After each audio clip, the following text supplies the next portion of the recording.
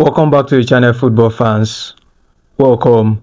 The Super Eagles are back in the country after their goalless draw the AFCON qualifiers out there in Rwanda, and they're back in the country. The news making headlines isn't really about the players. What's been going around the news is Augustine Eguaveon, as at last night news were featuring in and rumors about Augustine Eguaveon quitting his role as the interim manager of the Super Eagles, and lots of even verified and reliable sources even shared it online and on their platforms about Augustine Eguaveon making statements that he was only mandated to handle the two games, the one against Benin Republic, which we won 3-0, and the game against Rwanda, which ended goalless. And in the rumors, it was said that he has stepped down as the interim coach, and the Super Eagles, the NFF, will go on to continue searching and hunting for a new head coach.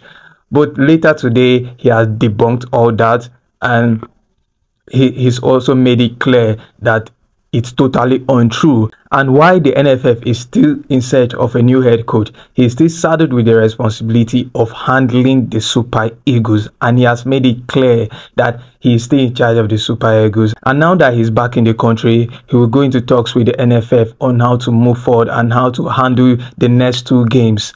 So guys, the news about Augustine Eguaveon stepping down as the interim coach of the Super Eagles is totally untrue. Augustine Eguaveon is still in charge of the Super Eagles, and he has actually done a very good job with seeing the renewed energy in the Super Eagles, their style of play. He has played with a three-man defense, and the midfield has also been solid. The Super Eagles have struggled in recent times to score goals, and against Benin Republic, the Super Eagles scored 3 good goals, and unfortunately against Rwanda we couldn't get on the score sheet, even though there was a goal that was disallowed, and lots of controversy about the disallowed goal.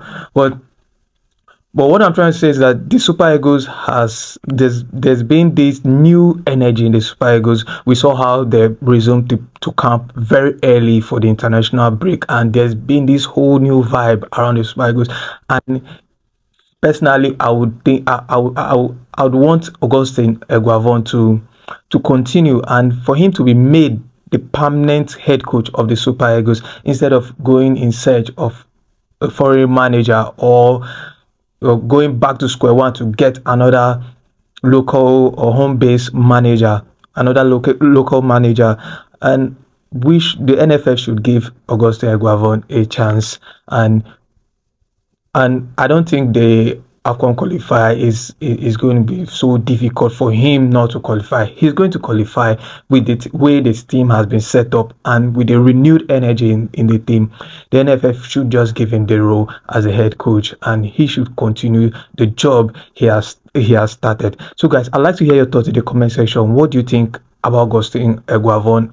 The rumors has been slashed by him, and he is still the interim manager, the interim coach of the Super Eagles. So guys, drop your thoughts in the comment section. Would you want the NFF to let him continue as a head coach, or should they continue their search for a new head coach or a foreign coach?